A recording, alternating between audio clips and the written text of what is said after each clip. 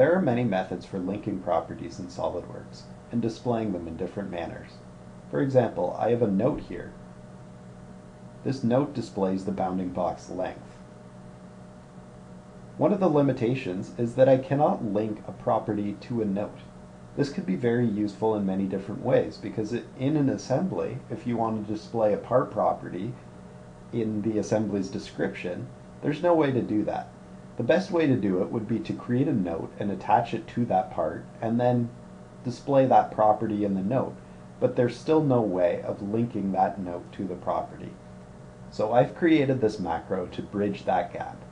The way it works is I select a note, I click my macro button, and I type in a name for the property I want to link it to. Be aware, this will delete any contents of the existing description. Now when I click Add Note and look at the feature tree, I can see this symbol shows up here.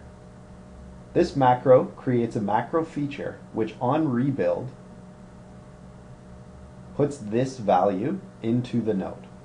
So if I look at my custom properties now, it created two. It created the description as a configuration specific property, and it put that value in there. If I look at the custom property, it also created this one, and that's simply linking this detail item 1 to the description. So now, if I change the length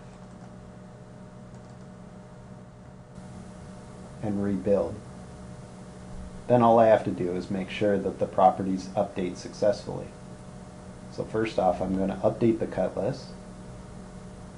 I'm going to check the cut list properties. I see that the bounding box length is updated, and now my note has updated, and I can check the custom property has updated as well.